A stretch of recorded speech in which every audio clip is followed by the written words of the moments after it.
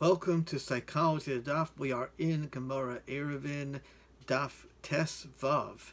And there is a right way to do things and a wrong way to do things. In this case, I mean literally, because the Gemara in Amud Beis discusses the directive that one should always turn toward the right. This is a pervasive value statement which comes up in numerous halachos. The right side is treated as more important. Pele Yoetz, under the entry Yamin, lists several halachic procedures that should be done right side first. The right shoe is placed on first. The right side of a garment is to be put on first, especially on Erev Shabbos. Or the right hand should pick up the washing cup, give it to the left hand, have the left hand pour the water over the right hand to suggest that the right hand is dominant and the left is subservient to the right.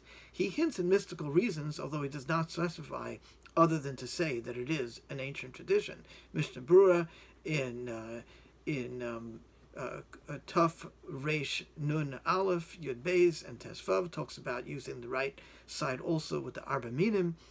Let's discuss the concept. The general idea seems to be that the left side represents the other side, the Sitra Achara, which is a Zoharitic term for the forces of evil and corruption that are part of this world that we have to deal with.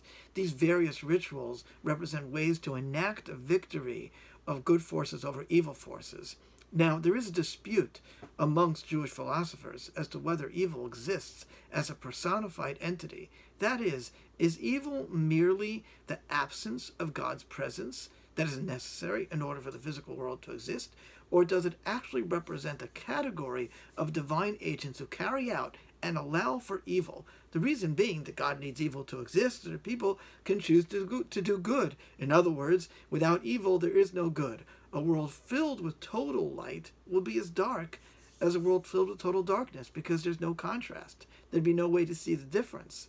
An example of this basic argument can be seen in the Ramban in Vayikra, Perek Tes Zayin, Pasuk Ches, where he elaborates on a matter that Ibn Ezra hinted at, the purpose of the Seir La'azazel, the scapegoat brought on Yom Kippur, while Ramban is careful to say that this is not a sacrifice to the devil per se, as of course that would be idolatry. It is a command by God to offer this scapegoat to enable the evil forces to speak positively about the Jewish people.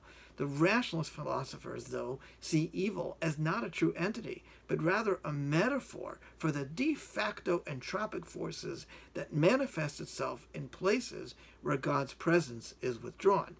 On this side, we find Rav Saadia Gaon taking the other extreme. In the beginning of Eov, Satan challenges God's statement praising Eov for his piety, suggesting that Eov is not pious only.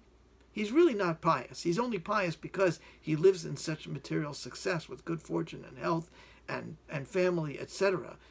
Rav Saadia cannot abide with this idea that God can actually create evil. In his introduction to his commentary on the book of Eov, Rav Saadia declares Satan as a metaphor standing in for the peers and countrymen who doubted and complained about Eov's sincerity and piety. But there was no Satan, not a real devil with horns. In any case, we see two different ideas about the personification of evil forces in the world, real or metaphor. In truth, this dispute can also be seen as a machlokas tanoim. The Gemara in Sanhedrin on Daf Yomi Aleph records a dispute between Rabbi Yossi and Rabbi Akiva about the authenticity of evil powers in the world. Specifically, if an idolatrous prophet who works a miracle is doing so via trickery or actually has tapped into some malign dark forces. And Rabbi Yossi Aglili says that indeed the power of the false prophet, the power of the idolatrous prophet, is tapping into evil potential and evil forces that really exist. Rabbi Akiva says, Chas v'shalom, Rabbi Akiva says that it's all illusory, it's smoke and mirrors. Only a true prophet of God could perform miracles. After all said and done, we cannot stop being human, and we need stories and myths to tell us how to make sense of the world. Even in modern times, when people do not usually believe in demons and such, we create our own mythologies. We no longer can tell ourselves the source of our compulsions and addictions are the result of demonic possession. So instead, we label the sources of our problems in living as diseases, chemical imbalances, our mothers hating us, and many other internal narratives. I'm not diminishing this idea.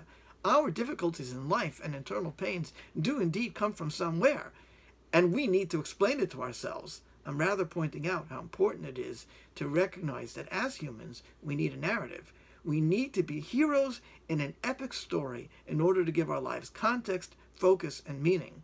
If we are fighting true demons or psychological demons, it is real. That is why, regardless of whether you believe in the tangible reality of evil or the metaphor of evil, the internal reality is the same. We ever presently feel that there's a dark side to the world, and we oftentimes fear we'll become victims to it or join forces with it. This is what the sages wanted us to be attuned to. In these oft-repeated daily rituals, there's an opportunity for mindfulness and growth to transcend evil potential that surrounds us if we are to be honest with ourselves.